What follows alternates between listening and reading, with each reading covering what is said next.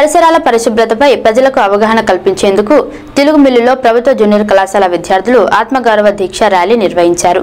NCC సేవా కార్యక్రమాలలో భాగంగా రోడ్డు శుభ్రం చేసి గ్రామంలో ప్రజలకు పరిశుభ్రతపై అవగాహన కల్పించారు. బహిరంగ మలమూత్ర విసర్జన నిర్మూలనకు ప్రజలు సహకరించాలని కోరారు. స్వచ్ఛత సేవా స్ఫూర్తితో ప్రతి ఒక్కరూ వ్యక్తిగత మరుగుదొడ్లు నిర్మించుకోవాలని విద్యార్థులు సూచించారు. జిలుగుమిల్లు గ్రామాన్ని దేశంలోనే స్వచ్ఛ గ్రామంగా తీర్చిదిద్దాలని కోరారు. అందుకు తమ వంతు సేవ సహాయ సహకారాలు ఉంటాయన్నారు. సేవా పథకం ఎన్ఎస్ఎస్ దాదాపుగా ఒక వారం రోజులుగా ఆచార్య నన్నయ్య యూనివర్సిటీ ఆదికవి నన్నయ్య యూనివర్సిటీ వారి యొక్క సౌజన్యంతో తాటాకలగూడెంలో మేము ఈ స్పెషల్ క్యాంప్ చేయడానికి మాకు పర్మిషన్ ఇచ్చి ఉన్నారు.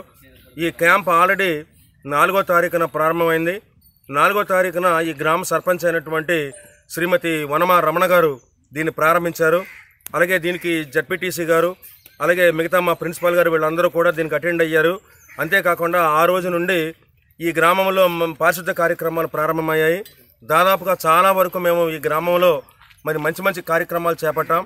ఏమేం కార్యక్రమాలు చేపట్టామంటే ముఖ్యంగా ప్రతి రోడ్డుని కూడా రోడ్డు పక్కన ఉన్నటువంటి చెత్తను కానీ అలాగే రోడ్డు పక్కన ఉన్నటువంటి పిచ్చి మొక్కలను కానీ అలాగే ఇంకా రోడ్డుకి అడ్డొచ్చినటువంటి మొక్కలు కానీ గ్రామస్తుల యొక్క సహకారంతో మొత్తానికి ఎంతో చక్కగా మేము ఈ గ్రామంలో ఈ యొక్క ఎన్ఎస్ఎస్ కార్యక్రమాలు అంటే జాతీయ సేవా పథకం ప్రత్యేక శిబిరం మరి తాటియాకుల గ్రామంలో మేము ప్రారంభించి మరి చేస్తున్నామని చెప్పడానికి మేము చాలా సంతోషిస్తున్నాం.